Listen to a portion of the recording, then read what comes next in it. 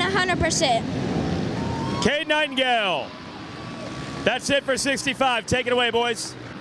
Thanks, Weege, and it is Robert Fitch grabbing the whole shot in Senior 40 Plus, the final moto. There are puddles everywhere, and Jeff Emmig's got a good start on the 47. He is ahead of Mike Brown. I think Mike Brown likes these conditions, though. He's ready for it. He's eating it. Yeah, this is not good news. The number 1 right behind the number 47. We got a big pile up on screen. We're watching outside our window. Only about 5 feet away before we can't see them through the darkness. But there is the number 1. This is your championship battle. He is trying to make his way around Jeff Emig. Jeff Emig knows this is got to put up the fight now. Keep Brownie behind me. Yeah, Robert Fitch is going to lead us into Storyland right now, so he's got at least clear vision in front of him, but I don't know if you can call this clear with the weather conditions the way it is right now as he kind of paddles his way out there. Emig is still ahead. Oh no, Brownie down the inside forces the issue and makes the pass. Look at these guys. Oh my goodness, the puddles are so deep. Emig ripping a couple tear-offs just to get some clear vision there. Yeah, that's Chris Kiefer, I believe, on the number 33 just behind. Kiefer, a good start inside this mix. Going to just try to hang on to Brownie right now. Fitch trying to run away early. There's the number 11 coming around as well. That's Ben Riddle getting into the mix. And look at that. These guys, these are incredible riders here, barely able to get over some of these jumps. Oh, look at Brownie. Look at the splashing there.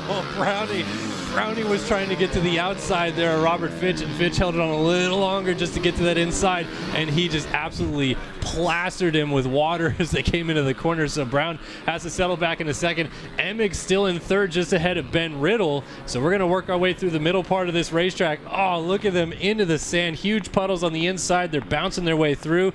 Robert Fitch is leading. Brownie, I think he got a little bit, you know, like let's not get up and battle Fitch for a minute. Let's get some laps in and we'll figure this out. And Brad Gebhardt up here with Big MX Radio just was talking to me. That's crafty veteran riding right there. That is, hey, I see somebody coming up on the outside. I know I can splash him right now. And as this race goes on, he's only got so many roll-offs, so many tear-offs. And look at the ruts. Riddle trying to make a pass here around Emig. Yeah, all the guys were doubling the triple after the finish line jump, and Riddle went and uncorked the triple. He seat bounced up it, and it looks like it's going to afford him a pass on Jeff Emig as these guys continue to just slosh their way over the tunnel jump. So our leader is now Mike Brown. Mike Brown has taken the lead through the mechanics area. He's gotten around Robert Fitch as we work through our first couple of corners. Fitch still second. Ben Riddle on the 11 ride trying to get up there and start battling with the 96 of Robert Fitch.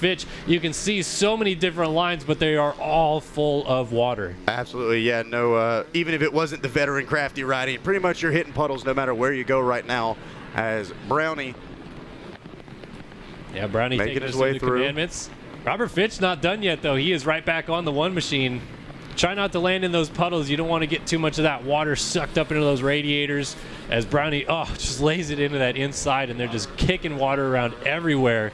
And looks like Riddle got her way through there pretty clean. Brownie going to take us back into Storyland. It is Chris Kiefer in 5th, Shane Kelleher 6th with Christopher Hunter in 7th, John Boroff in 8th with Scott Metz in 9th, and Donald Letty rounding out our top 10 as we run. Riddle's coming to the front. Yeah. I'm telling you right now, he wants a piece of Mike Brown.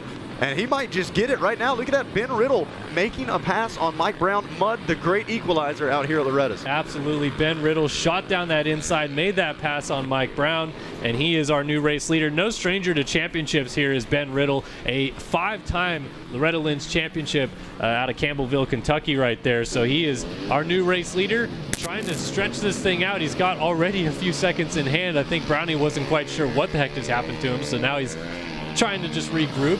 Oh my goodness, look at Riddle go through that inside rut. There was so much water he's shoving aside. But yeah, open up that gap a little bit. Brownie there in 2nd. Over the line right there in 3rd. That is Jeff Emig. So Jeff Emig moving up. He has also put oh no! Oh, problems for Riddle. For Ben Riddle, he is stuck. I don't know if the bike expired or if he is actually stuck. But chain is off the bike. Yep, you can see the chain sitting. Wow, look at that. There's nothing he can do with that. Absolutely heartbreaking. You hate to see that right there. He had just made his way all the way to the lead, and now he's just going to leave the bike standing on the inside line right there.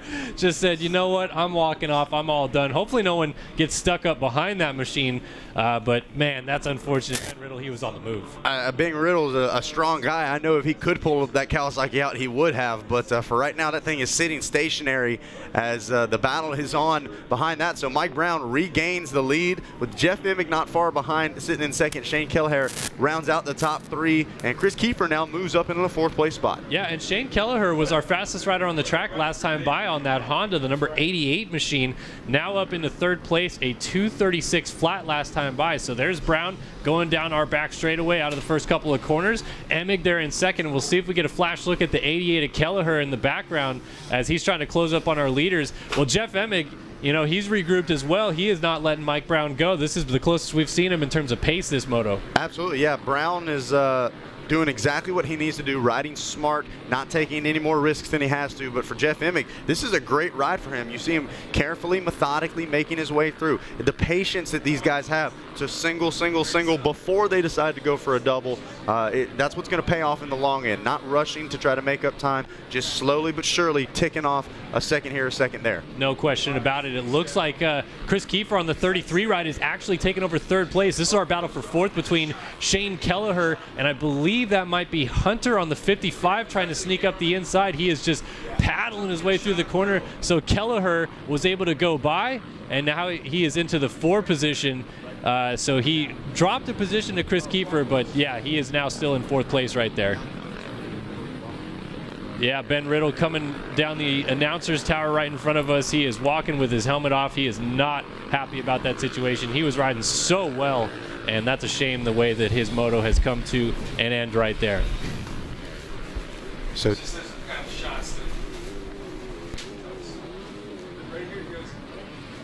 Chris Kiefer and the 55 of Christopher Hunter battling it out.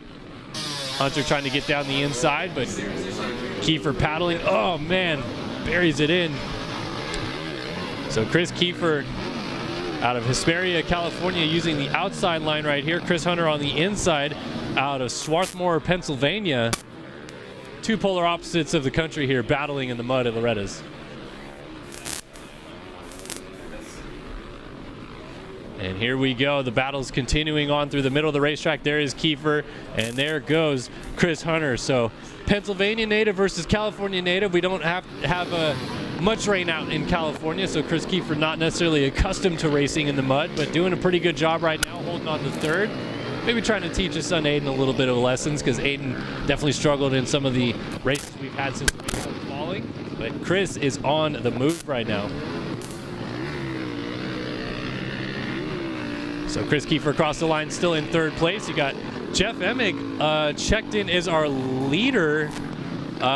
Mike Brown is off the track. Mike Brown is pushing his bike just below our announcer's tower right here. So Mike Brown out of this moto. He is also pushing his bike.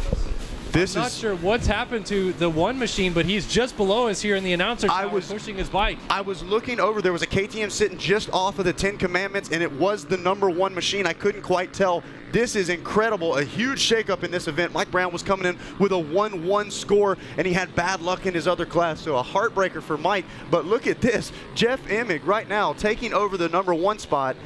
The number 47. This is, I'm sure Emig saw that. He says, hey, I got to keep this thing in survival mode, take care of this husky underneath me, and bring this thing home. Well, Emig, he threw the goggles off, so now if he gets past, he's not going to have anything to protect his vision. As coming up behind him, Shane Kelleher on the 88 Yamaha is starting to mix it up. Kelleher went 23-4, so he hasn't even been on the podium this week. Now he's trying to go after a moto win in this final senior 40-plus class moto right here. This has changed everything up, and suddenly Jeff Emig in position to win this championship. This is crazy. Chris Kiefer might just do it. He could beat Mike Brown in the overall, grabbing 2nd overall in the championship. I know he is stoked right now. And these guys the plan right now, hey, try to stay out of the deep water. Stay out of getting dirt covering the radiators. Let's just bring this thing home. You see the smoke coming off of the Husky. It is brutal for both man and machine out here. We're seeing another motorcycle being pushed by a rider off the side of the track just outside the tower. they're dropping like flies out here. I'm watching this walk of shame. I'm watching Ben Riddle with the chain came off. You were leading, and Mike Brown with the title. His bike being pushed off. Riddle and Brown are walking back to the pits without their motorcycles together. A moto win for Riddle goes away, and a title for Brown goes away. That's unbelievable drama, and you know these are two guys that know how to handle these conditions. Sometimes there's nothing you can do. Absolutely, Weege, and you can tell the frustration is written all over their body language as they walk back to the pits in frustration. But hey, we have a tremendous battle for the lead going on. Shane Kelleher is all over Jeff Emig for the race lead as we're coming down. White flag is waving. Emig and Shane Kelleher going to battle it out for this win. Nothing between them. Chris Kiefer still holding on to the third spot, so he's just kind of biding his time back there. Maybe they get together and we'll see what happens. But this battle is still going on. This is going to be absolutely wild all the way down to the flag. There's a 25 machine going down the straightaway right there, and that appears to be Robin Niss on the 25 Husqvarna. He's in 24th. As we're looking for our leaders, there they are. There's Jeff Emig and Shane Kelleher. Look at Kelleher, feet off the pegs, hanging it out as he splashes through the puddles. Emig also through those deep puddles. Oh man, this is going to be a great battle to the flag. You know, they say you wave Jack Daniels in front of some of these plus 40 riders. He sees the Jack Daniels on the back of Jeff Emig, and he's like, I think I want to get up to that and get around it. Maybe have some Jack Daniels waiting on him up at the podium if he's able to bring this thing home after a race like this. Look at Emig has ditched the goggles now and just nursing his way around. Emig known for the smooth style, taking his time. And these guys are still moving. Emig knows that Kelleher's there. They both were in the 30s last time by 237 for Jeff Emig, 234 for Shane Kelleher. Everybody else, 249, 259, well down that order with the times that last time by. So they opened up 19 seconds on Chris Kiefer, who is still in third place there on the 33 Yamaha. But Emig, he's just trying to survive right now. He's splashing through these puddles. He's got one foot off the inside peg just to plant his foot in case he gets a little bit sloshed around awkwardly or something like that, making sure that he keeps it on two wheels. And again, one foot off the inside right there as he's going to take us down this back straightaway, able to still leap up on top of that tabletop jump and use the advantage of leaning back on the machine to get all the way through that sand section. Unbelievable. We saw the younger riders, they go and throw both legs off. These vet riders, they're able to hold just the one leg off just in case. And it looks like the camera operators, a couple of media riders, getting the photos, having to use the flash as dark as it is out here. And they're wanting to get the shot. Jeff Emig, as he makes his way around the Thor Sand Sweeper for the final time, the flash bulbs are ready. We're getting excited here. Emig is still not out of the water just yet, and I think that's Kelleher down the inside that just took the lead away from Jeff Emig. Emig got splashed in the face. He had to wipe his hands, and he's looking up like, what just happened? You just gave the lead up. Shane Kelleher through the final turn, I think is going to cross the line with the win, and he does. Shane Kelleher takes the win in this moto, but Jeff Emig is going to win this championship as he crosses the line. He'll go 2-2-2 to win the title. Look at the 27 machine. He's running the bike across the line. 96 of Robert Fitch. He was up there early on. He's also put people here, but they're getting completely soaked. Yeah, this is the smallest crowd Jeff Emig has ever celebrated a title in front of. Who do you want to thank, man? It's really been fun having you back. Especially BJ Burns, MX University. Look, he's standing out there in the rain. He loves it. We were on the line and we're like, hey, you have to embrace the suck. Like we choose to be here. This is what we do as motocross riders, and we choose to do this. And if you tried to explain it to anybody else, I don't think you could. Like, why are you here? But of course, ODI grips, Rhino Power. Oh, no, let me look at my visor. Elevate, MX Locker, Viral Goggles, We Big Gear. Jack Daniels gear going to be available sometime soon. My girlfriend Jessica for being here, and my son Jagger. There he is. First time he's been here when I race, so much fun. A lot of people back me on the bike, like Twisted Development, FMF, Enzo, Hinson, Asterisk, I don't know. It's muddy at this point, bro. Hey, MX Filter Service. Hoodie, I got some filters for you. Coming back. All right, hey, thanks, everybody. Jeff Emig is your champ. Congratulations. Get it done in the mud. And one last thing. You got it. And some champagne for you as well. This is a guy who actually knows how to pop that. Shake that whenever you want. They're already wet anyway. And I'm going to go hide under these tents. Take it away, boys.